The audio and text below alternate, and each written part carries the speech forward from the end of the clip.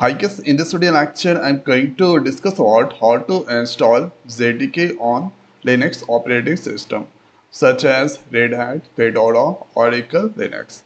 So for this one, in Google search box write there JDK, then go on this oracle.com site and there you can see this list of JDKs are available 25, 21. So this is Linux selected there. You can use Mac, Windows. Here going to use RPM file. So you need to click this. Now the file is downloading. So for Ubuntu you should select this option. Dev file is there.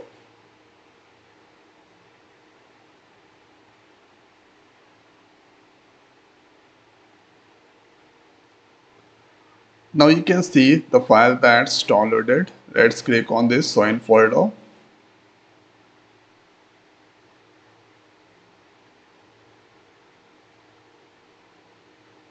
So this is the file is there. Right click, then click on this rename. Selecting this all and copy. Now let's open the terminal and this place let's paste the file name and writing this place sudo dnf install then JDK 25. Press enter. So this is now downloading some files as well as installing there. So this here JDK 25 that's detected there. Write Y and press enter to continue.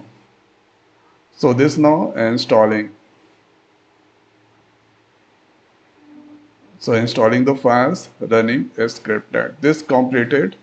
Right there Java version. Then you can see 25 version that I just installed there. Java 25 LTS. If I write Java, this working. Java C also working there. So this is how we can install this Java 25 on Oracle Linux operating system, Linux such as Fedora, Red Hat, or Mint, etc. So I hope guys this video is helpful for you. So now in this video it's over. So thanks for watching. See you next week. Thank you.